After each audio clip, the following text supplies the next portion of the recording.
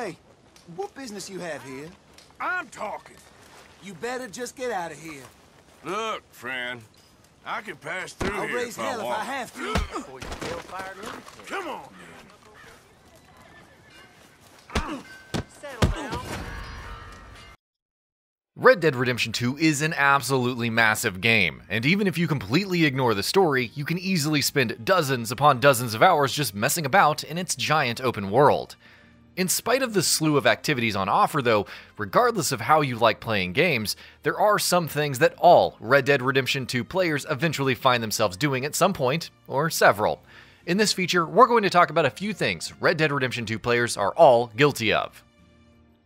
Do note, there are spoilers ahead for Red Dead Redemption 2, so proceed at your own risk.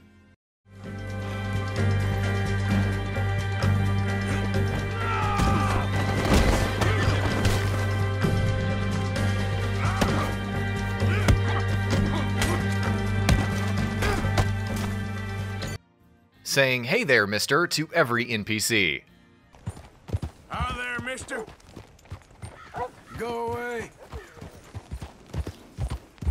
Red Dead Redemption 2's contextual dialogue choice system is one of its most dominant features, and your primary way of interacting with the game's world. But most players end up using it way more than they need to. Having Arthur walk through a town while spamming the greet button to watch him say hello there and hi there and hey there mister to every single person around him is the very definition of pointless, but something we cannot help but keep doing. Antagonizing every NPC. Of course, we can't always be the nice, honorable outlaw. That's kind of built into the whole outlaw concept after all. And so spamming the antagonize option can be just as fun as obsessively greeting people, if not more. It helps that Arthur's dialogue when you're trying to piss off people for no good reason can often be hilarious, which means that antagonizing NPCs and getting into fights with them over practically nothing is always a ton of fun. Going on a murderous rampage for no reason. If you're playing an open world game made by Rockstar and do not at one point go on a murderous rampage just because, well, you're doing it wrong. You might not have access to tanks or choppers or rocket launchers here the way that you do in GTA, but Arthur's tools are enough to bring an entire town and its law to heel nonetheless. Of course, creating a pile of bodies during said murderous rampage will not do your honor meter any favors, so maybe make a separate save file before you fire the first shot. Lassoing people and dragging them behind your horse. There's plenty of ways to be a jackass to people in Red Dead Redemption 2, but perhaps the most fun one is using your lasso, which is true for the first game as well. Tying someone up on a whim and then riding your horse at full speed while the poor random NPC crashes into the ground, the trees, the rocks, and what have you, is strangely and gruesomely fun.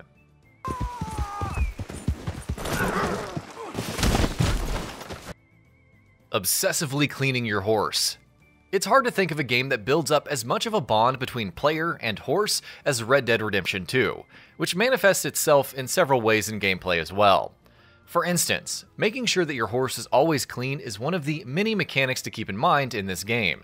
And while it's by no means crucial, we can't help but make sure that our horse is in the best shape possible. Every chance we get, we like to brush our horse's mane until it's completely bright and shiny. Doing all the chores in the camp. Arthur spends a lot of time in the gang's camp throughout the course of Red Dead Redemption 2, which is good because it's a great environment to just chill out in. There's plenty to do here as well, including chores to help out around the camp. And while that's no one's definition of fun, we can't help but do these activities every time we get the chance. Feeding the horses, chopping up wood, moving the buckets of water, whatever it is. It helps that that affects Arthur's honor meter as well, but we would probably have done all that stuff anyway. Robbing all stagecoaches. Hey there. Hello. Shit! He's going for the... Red Dead Redemption 2's side activities give players plenty of chances to live out their perfect Old West fantasies, and robbing stagecoaches is perhaps one of the best of these optional activities. Every encounter is usually an absolute thrill, with Arthur holding up a stagecoach and its guards with a bandana covering his face, and it helps that these are also usually quite dynamic, which means you never know how a robbery might go. Looting stagecoaches is also a great way of netting decent amounts of cash pretty quickly, which is just icing on the cake. Keeping your hat on. Arthur Morgan's hat is iconic. No, not Aiden Pierce iconic, actually iconic. And we don't know about you, but we make sure that Arthur never leaves his hat off. After every firefight, after every brawl, after every blistering fast horse ride, if Arthur ever loses his hat, we make sure that he puts it right back on. And of course, right at the end, as John is climbing up the mountain to kill Micah and avenge Arthur's death, if you don't have him wear Arthur's hat, you're doing it wrong. It would mean a lot to me. Please. There ain't no more time for talk. Go. Trying to shoot Micah.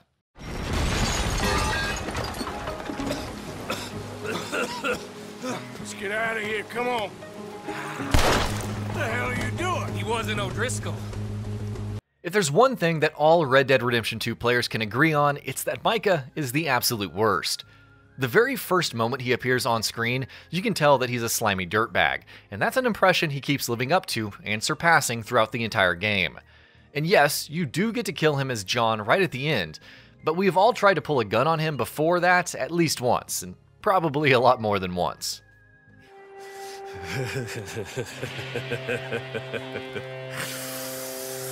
You shot me pretty good.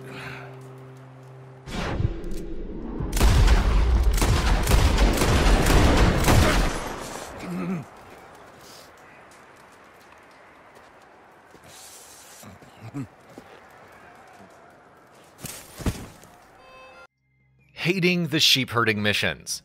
It wouldn't be Red Dead Redemption without sheep herding missions, and there's surely some of those in Red Dead 2 as well.